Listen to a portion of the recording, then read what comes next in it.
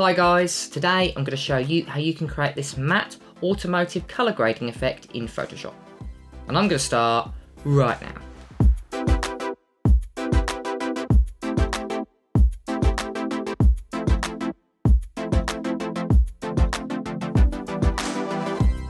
Hi guys, and welcome back to the channel. My name is James, and if it is the very first time to this channel and you want to learn all about Photoshop, Lightroom and everything photography related, start now by subscribing and hitting the bell so you don't miss anything.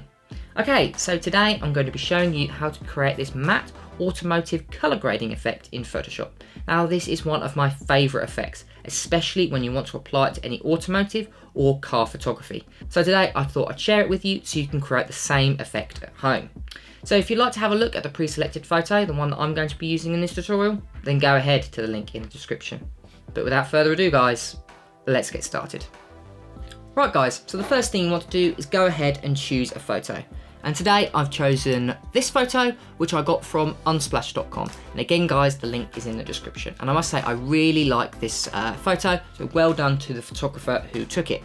So what we're going to do today is 3 different effects. First effect we're going to do is to create a matte effect in the shadows, but we're going to create a high contrast look in the highlights. And what this will do is this will emphasize the kind of reflectingness of the paintwork.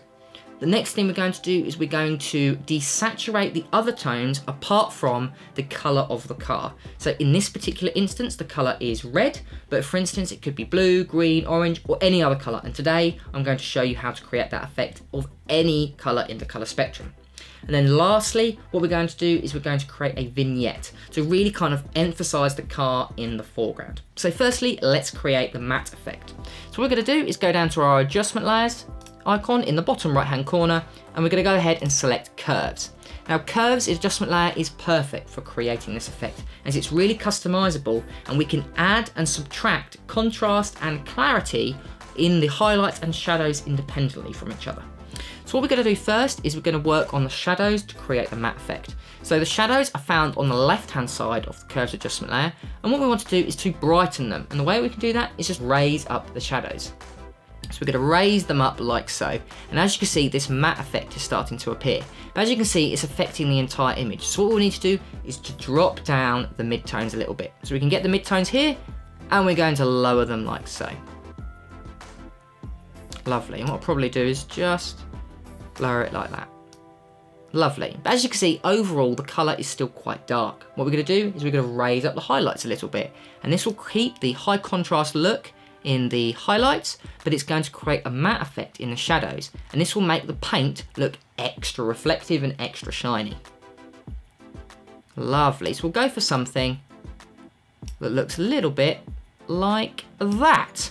So as you can see, we've created this S-style curve which leads into the matte effect, which works great for all types of vehicles.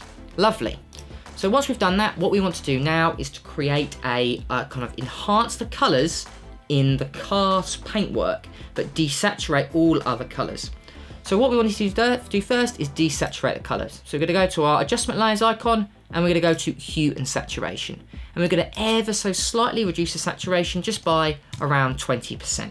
So as you can see, it's affected the car. What we need to do now is bring up the colours in the car again. Now in this particular example, it's red, but I'll show you how to do it to all types of car colours. So what we're going to do is go down to our adjustment layers icon, and we're going to go to the very one right at the bottom, which is called Selective Colour. And we're going to make sure that's right at the top. So Selective Colour is very similar to hue and saturation, but it allows us to very definely tweak each colour independently from each other. It's a lot more customizable than the hue and saturation layer. So as you can see, we've got our colours at the top, and then we've got some colour bands. Now the colours at the top are the colour that we're changing, and the colours in the sliders here are the amount of colours found within that colour. Now obviously all colour is made from red, green and blue, so if you reduce and increase the amount of red in the blue, for instance, it would make it either more blue or less blue, depending on the colour balance and the channel mixer. But today what we're going to do, reducing the amount of cyan and increasing the amount of yellow. So what we're going to do is we're going to take the cyan slider and move it all the way over to the left hand side. And as you can see, it has brightened up the saturation of the red again.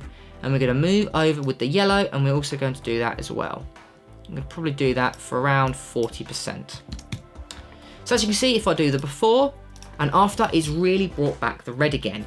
This is simply by removing the amount of blue and cyan found in the red tones. And this is perfect. It's a bit like, for instance, balancing your colours in your photo. Right, so what we want to do now is simply create a vignette. And we can do this really easily by creating a gradient fill layer. So we're going to go to our adjustment layers icon, and we're going to go all the way up to gradient fill, which is the second to the top. Lovely, so we've got this terrible green, so what we'll do is we'll go into our gradient selection here. This is our gradient editor. We just want to change it from a white to black. So we'll go ahead and choose our presets, and it's the third one here. As you can see, it's just a white and black one. Lovely.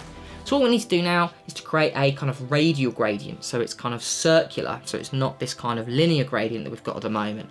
So we can go to our style, we're going to click on linear, and we're going to drop it down to the second one at the top, which is called radial, and this will turn it into a circle, so it kind of affect the corners of the image. So now, as you can see, the black is in the middle, but we want it around the edge. So what we can do is just simply click reverse, and again that will just reverse the colours, so from black to white and white to black. Now we can go back into our gradient editor again, and we can just move the colours around until you're happy with the amount of gradient that you can see in the vignette. So we'll go for something like so. And then all you'll need to do is just increase the size. So we can go to the scale here. At the moment it's 100%. We can just increase the size. So we'll go for something probably like so. So as you can see, we've got the black around the edge, but we've got the white in the middle. So all you'll need to do now is just simply change the blending mode of this layer to multiply. So all we need to do is go to our blending mode options and go to multiply. And multiply removes all of the white but keeps the black tones. And because we've created a gradient, it will create a gradient from 100% white to black. So it will go from 100% revealing to 100% concealing. And then all you'll need to do is simply just reduce the opacity until you are happy with the effect. So I think I'll go for something like, probably, let's go for 50%. Lovely. So if we hold down the Alt option and click on the eye tool and do the before and after, wow, I am really liking this effect.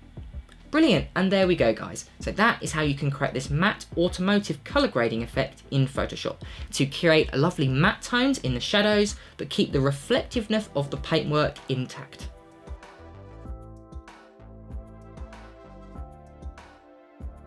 Brilliant, and there we go guys. So that is how you can create this matte automotive color grading effect in Photoshop. And again, this is one of my favorite techniques, so I really hope you guys like it as much as I do.